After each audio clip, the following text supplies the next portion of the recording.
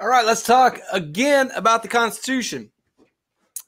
I want you to be able to list the three parts and describe what each part does. The preamble, the articles, and the amendments, and we'll pick up where we left off, which was the articles, and we're specifically talking about Article 2. In the first video, we spent a lot of time on the preamble. In the second video, yeah, I'm starting the timer, it started.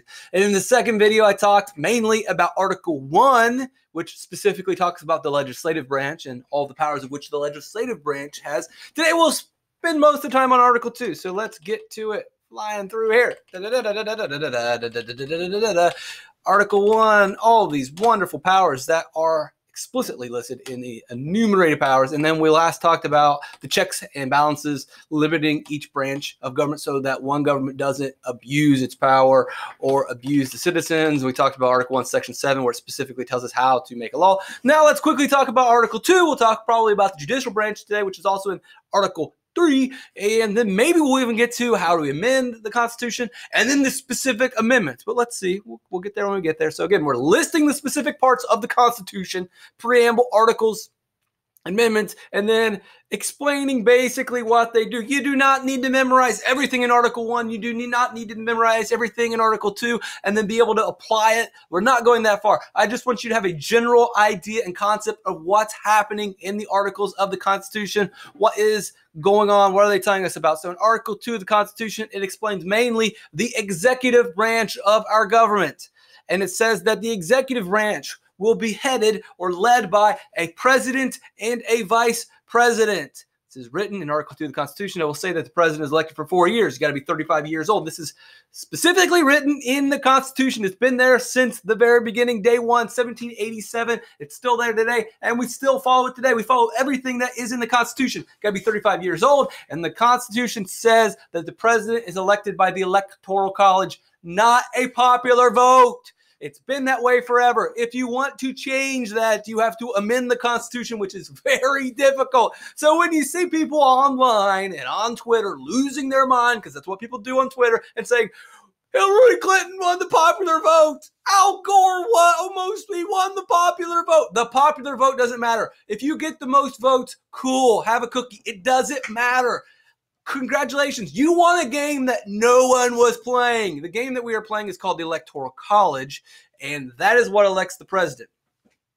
And specifically how the Electoral College runs and how it works, it's in the Constitution. You want to change it, it's fine. You have to amend the Constitution, which we'll talk about later. The president is the commander-in-chief, so he is in charge of the military. Why? Because that's what we, the people, decided when we wrote and approved the Constitution at the very beginning. The president has the power to pardon criminals.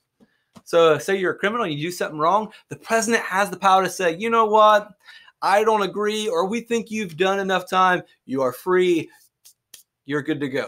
President can make treaties. Now, just because he makes a treaty with another country, says I want to sign a peace treaty, or comes to an agreement with another country, specifically in the Constitution, it says that the Senate, though, has to agree to that. He can write it and say, hey, Iran, I don't like you having nuclear weapons. We need to work out some sort of agreement that keeps you, Iran, from making nuclear weapons. And you write up the agreement, you write up the treaty, they agree to it, and then the president says, well, I agree to it, but it doesn't matter because he has to get the senator to agree. The Senate has to vote yes, and then it becomes a thing that we follow, and we abide by our part of the treaty, and they abide by their part of the treaty. President writes them, Senate must approve them. Again, it's an example of two branches of the government working together so that one branch is not super powerful. We hear a lot about, oh, the president's running the country.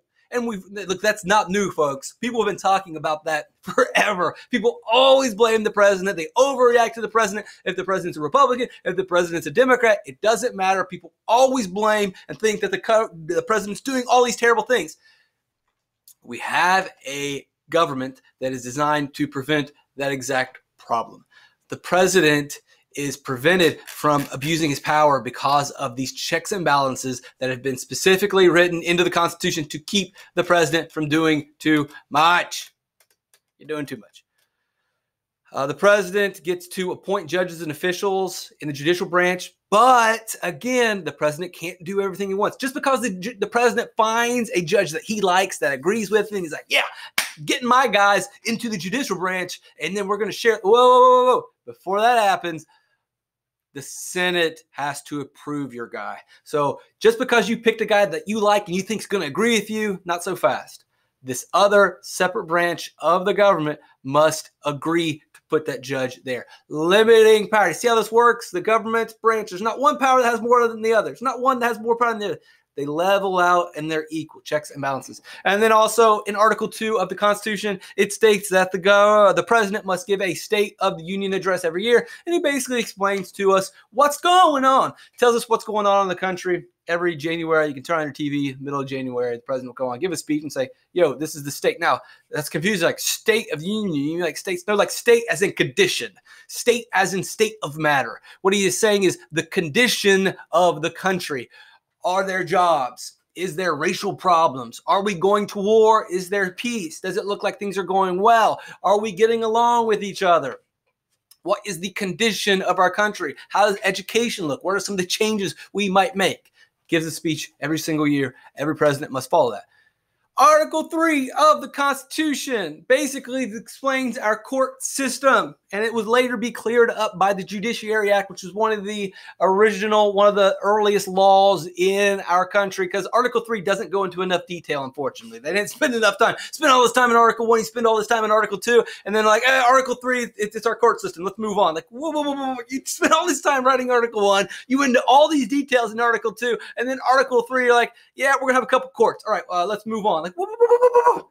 You probably should spend enough time. They didn't, so eventually they cleared up in the Judiciary Act, but here's how it works.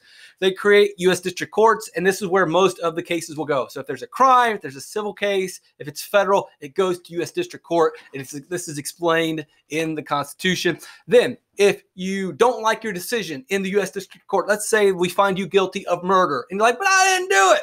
You can appeal to the Circuit Court of Appeals, and this is where you appeal. This is written in the Constitution, Article 3, which explains our judicial branch. Also, these ideas are cleared up by the Judiciary Act that explains in more detail exactly how it goes. So you get to trial, you can appeal. If you win your appeal, you'll go back to the district court, and you'll have a trial again. If your appeal is denied, you're done. Sorry, you did it. You're guilty. Game over. Just the way it is. Well, I want to appeal. You can't just appeal and appeal and appeal. It doesn't work that way. So U.S. District Court is where original cases are held.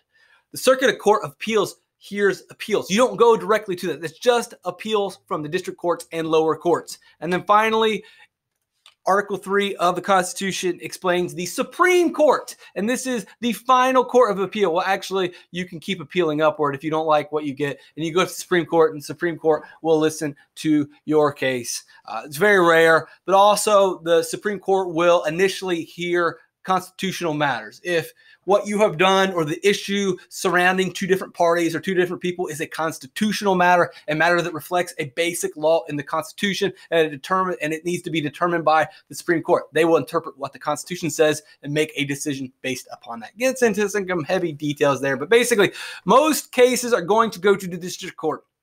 The Court of Appeals will hear appeals from the district court, and then the Supreme Court will also hear appeals from the Court of Appeals.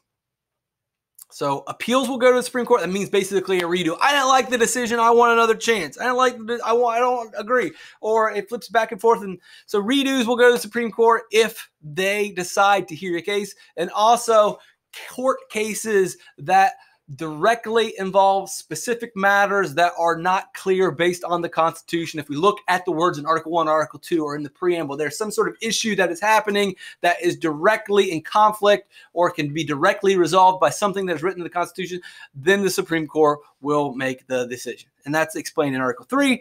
Basically, what you need to know, here's a little bit of a secret here. Article 3, all you really need to know is it deals with the courts. That's it, folks. Right. What was the point of this video? List the 3 parts of the Constitution. The preamble. You forgot? The articles and then the amendment. So the preamble gives us the basic idea of the government. The articles tell us the basic structure. Now, the preamble gives us the purpose and what the government needs to do and why we created the government. The articles gives us the basic structure and organization, like the articles. Article 1, 2, and 3, legislative branch makes laws, executive branch basically enforces laws, and Article 3 creates our court system. That's it. You don't need to know right now the specific details of the court system. And I'm sorry that I even bothered you with that on the screen. But hey, you know a little bit more than you need to know. That's good. Article 4 explains that the concept of federalism, and this is how our government works. We have a federalist government, and that is that our power flows down. We have a federal government, and then we have state governments. This is the state of Virginia, and then this is a county in Virginia called Franklin County. So we have a federal government that makes federal laws and has federal procedures, and then you have a state government that has state laws and it has state roles and powers, and they do specific stuff in the state. And then you have a local government that has power to do specific things. The federal government can't do everything, so it gives some of its power to the state government. And the state can't really go over every little county and every little town, so it gives some of its power to the county because there are specific small things like, hey, there's broken glass down on Culver Street. Well, Donald Trump's not going to go, hey, we need somebody to go down to Culver Street and sweep that glass up. That's not, like the governor of Virginia doesn't know where. Well, I mean, we're talking about North Carolina, but the governor doesn't know where that specific street is and doesn't even know who to tell who to tell. Like, who do you tell that person and what person would tell that? Like, it's too small. It's too local. And so you say, all right, there's going to be some things that the federal government's going to deal with. And there's going to be some things that specifically are best for the state. And then there's going to be some things that are best suited for your county or your city government to deal with. That is federalism.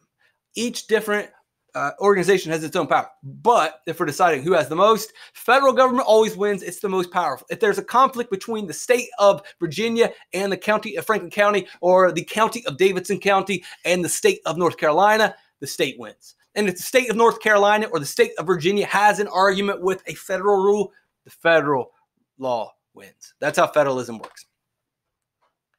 Article 5. So we're getting into these articles, getting pretty heavy, getting pretty deep. There are two ways to amend or change the Constitution.